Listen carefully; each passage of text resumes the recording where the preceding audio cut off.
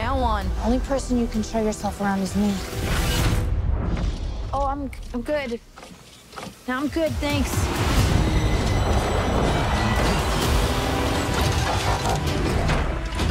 There's a war raging on our planet. If this criminal isn't found, that war may find its way here. Is there anyone that can help you? Do you have a family? Oh, me.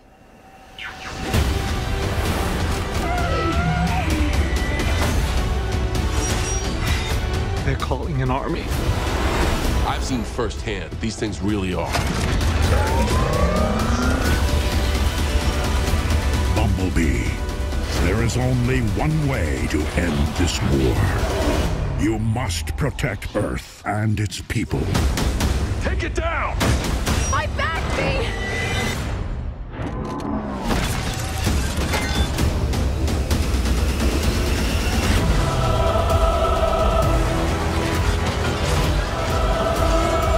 This is how we stop them. You've got me. And I'm not going anywhere.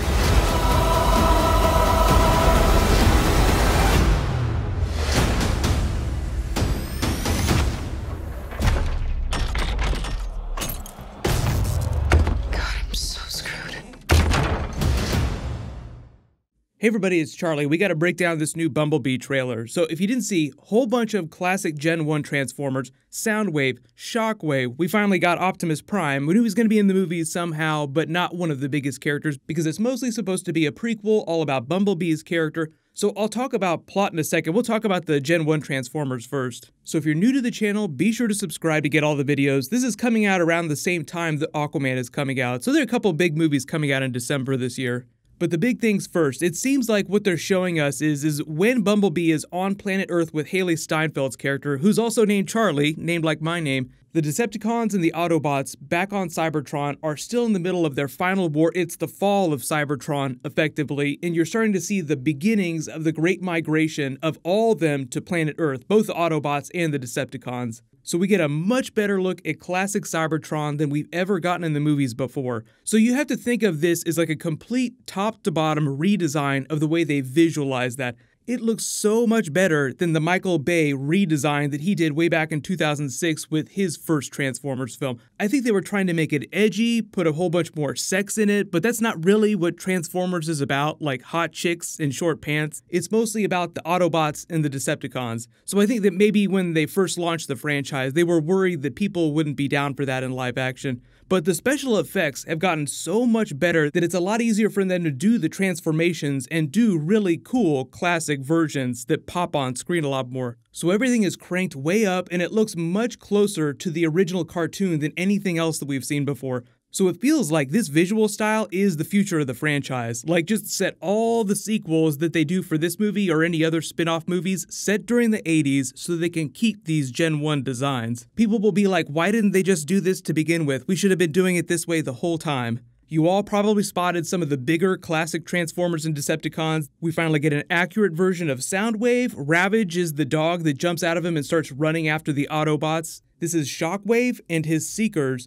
These Decepticon jets that transform on Cybertron, those are just Cybertronian jets, that's all they're called. They're part of the Seekers. We get classic Optimus Prime, both in the hologram, E.T. Phone Home. Like, the whole movie feels like E.T. the extraterrestrial with Bumblebee's character. So there's that funny twist on the idea of the Decepticons phoning home. They're trying to call an army to Earth. You have to stop them. So this sort of gives you the stakes of the film. Obviously, the Decepticons try to trick the military, John Cena, Sector 7, that's who these people are, into hunting down Bumblebee so that they can bring their Decepticon army to Earth. So it's them sort of playing both sides. This fugitive could bring our war to your planet. Better kill him. Make sure to shoot on sight. Don't ask him any questions. Don't let him try to explain everything. Just nuke him from orbit.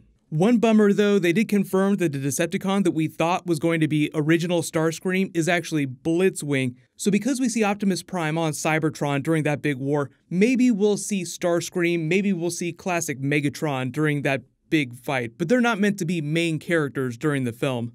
These two Decepticons that try to trick John Cena's character into hunting down Bumblebee, this is Dropkick and Shatter. Shatter's voiced by Angela Bassett, she's the red one. The blue one, Dropkick, is played by Justin Theroux. Barricade is also supposed to be in the film too. And then obviously, like I said, during the big Cybertron battle sequences, anything is fair game. There could be just a whole bunch of really tiny Autobots and Decepticons that you guys know that are in the background shots. But some of the trailer you've already seen before. It's Haley Steinfeld's character on her 18th birthday, going to get a new car, obviously meant to mirror Sam Witwicky during the first film. Like over the last trailer, they replayed that Bernie Mac audio clip from the original movie. I'm sure there'll be a whole bunch more Easter eggs for that first 2006 Transformers film, even though I'm hoping that this is going to be a soft reboot of the franchise. The Dam seems like it's going to be John Cena's Sector 7 base. They're sort of like that paramilitary organization. Much better shot of Cybertron as it's slowly getting ripped apart, so this is probably right at the tail end of the Cybertronian Wars. You have to remember that by the time we picked up in that 2006 Transformers film, it had already fallen, so all the Autobots had been making their way to planet Earth.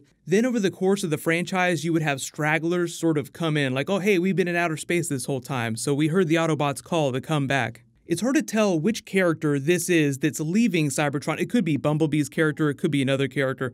But I love the way they cut it in that misleading way when you see that Decepticon fall from the sky and land right on top of that car, like implying that it's going to turn into that car. Another shot of the Golden Gate Bridge, just giving you an idea that this is set in the San Francisco area. If you've been watching all the Venom trailers, they all prominently feature shots of the Golden Gate Bridge, just because it's really cinematic and it lets you know exactly where it's taking place. Whole bunch of chase scenes, then obviously they eventually get captured by John Cena's Sector 7, they start to take them down. You see this big fight here with what looks like a giant antenna device. This might be what the Decepticons are trying to use to call the rest of them to planet Earth. Then you get that funny tag at the end where Bumblebee is acting like a cat or a dog trying to make it through the door here, just being all cute. This is like them going full E.T., where E.T. acts a little bit like a best friend and a pet at the same time, like, oh, look at how cute they are.